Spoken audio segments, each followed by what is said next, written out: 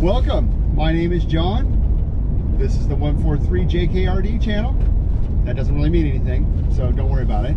But I am going to a junkyard today to facilitate the mounting of my roof basket. It's kind of a no-name brand, 4 or 5 foot long, you know, pretty prototypical roof basket. However, if you have an OBS Ford Bronco with the fiberglass roof on the back, or the plastic roof, or whatever it is, there's not a lot of options. So I'm going to go find some rusty junk at the junkyard, hopefully kind of cobble it together and mount a roof basket to the back of my top here. The purpose being primarily to carry my spare tire. Everybody who's going to freak out about raising the center of gravity of the vehicle or a variety of concerns, rest easy. This car's very heavy, so I'll probably be fine. And I don't plan on tipping over. So again, should be fine. So I'm making the quick 2-minute drive over to Rick's house. Gonna pick him up, kind of my wingman in this little crazy project, or basically all of my crazy projects Rick has a hand in. Usually he's the calming hand of wisdom that tells me, no, you're very foolish for doing that. We should really do it this professional way. So I appreciate that. So, oh gosh, getting old is. Yeah, tell me about it. Oh, do you have the tape measure? I do. Perfect. Very good life stuff, but I am enthusiastic. Nice to come together. Nice. So here we are at the junkyard, BNR Auto Wrecking, and what I'm looking at doing is going from this seam here, that's solid, that's not, to that. So we want a roof rack to go from here over to there. Let's see how this gets measured.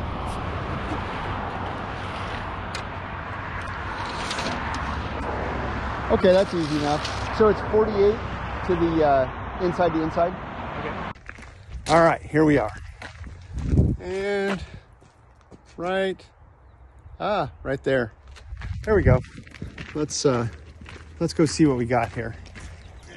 Yeah, we don't want that. You look at the screen. Yeah. If you This isn't a steam-powered phone. I'm out of my element. so we still got one screw there that's stripping out and does not want to cooperate. We'll see if I can get that out here real quick. Otherwise, we're ripping this thing off. Yeah, it ain't happening. You want to step back a minute, Rick? I'm trying to surf this thing as the car jiggles. Welcome to my junkyard experience. There you go. Whoa! Get a run at it. Yeah. So we've had a casualty. No, not really. All things being equal. All right.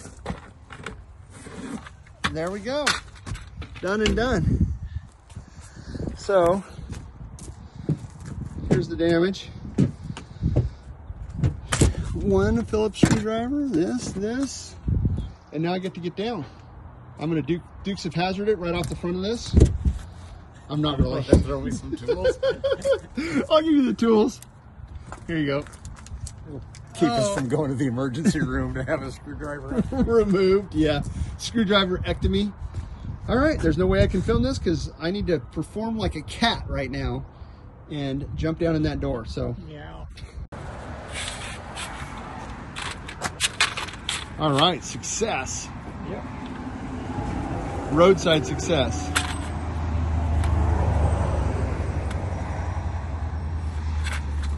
Nice. All right, we'll hook those fellas in and be on our way.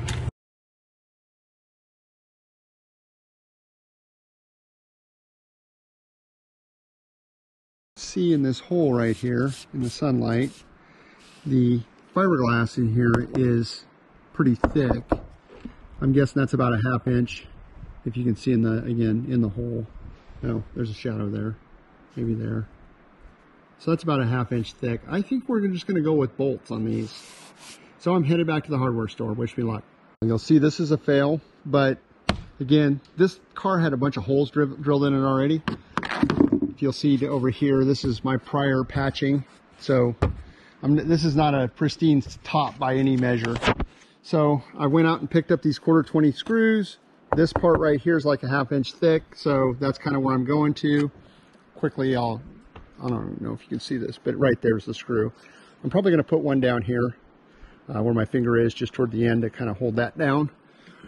I've shortened the track, and then the bars fit into the track, so we'll see how we go. This is kind of what it's going to look like. Obviously, again, I've got the awesome Earl Scheib paint job, and it's, you know, it kind of is what it is. It's just thrown together. I paid $30-ish for the roof rack, which is a couple Yakima bars, and this is the channel off of I think a 2001 Ford Explorer. It seems to be pretty level. And so my hope is that I'm going to bring you back when I've got some RTV, some black silicone that I'm going to put into these screw holes to seal up the roof and screw everything down. It's going to be boring. I'm going to be measuring and marking holes and drilling holes and stuff like that. So I'll bring you back when we're a little closer. Back. There she is in all her glory. I got both bars in here. Watch me rip this right off here. But anyway, got that. I think I'm going to throw the roof basket out and start making some plans. These bar racks like this are pretty common in my area. And this is, in fact, a Yakima rack with Yakima bars. I think they're 50-something inches long. They just slot into a factory, in this case, factory Ford Explorer roof rack. As you can see, I've conducted a waterproof test. You can still see the aftermath of me washing the car. Everything looks good inside. So we'll look inside here. If you can see through the tiny screen that I'm looking at, it doesn't look like there's any water dripping. So I would call that a preliminary success in one of my goofy projects. So again, could you install these roof bars better? Yes, absolutely. Anyone on the planet. I would say that you want to stick to drilling into this, not that. And I like the track idea because it distributes the load. The tracks are installed with 1/4 hardware. Well, 1/4 bolts. I bought 1-inch ones to go through the fiberglass. And then obviously the Yakima bars have their own proprietary, I don't know, they're Allen wrenches that you put them on with. But I think she looks pretty good, all things being equal. I messed around with a couple different plans on this roof basket attachment to the load bars of the roof rack.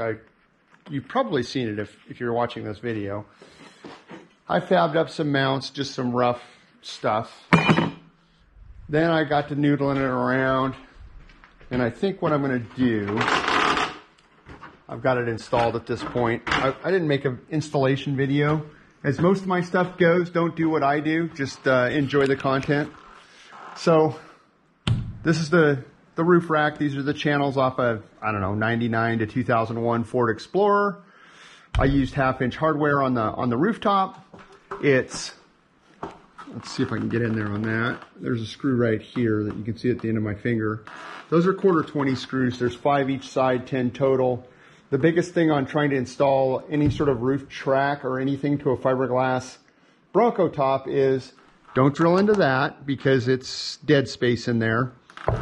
Drill into this, not that. And it's super simple. So this seam where my touchscreen's not working, it's broken. So right where my thumb is pointed is a seam in the roof.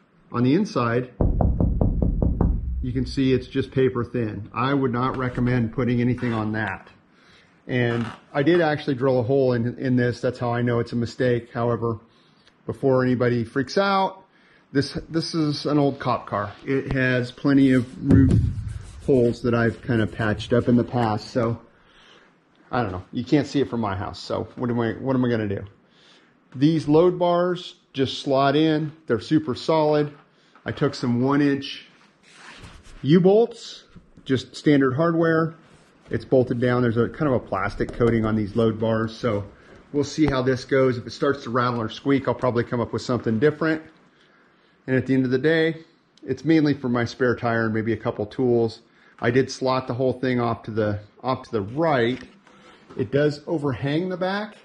However, it doesn't overhang the back of the vehicle, just the roof line. So I think I'm going to leave it because I want to maximize the space. However, if I do choose in the future to shorten it, I can do some combination of cutting here, you know, basically cut this section out right here and do that. But I kind of prefer it like it is for right now.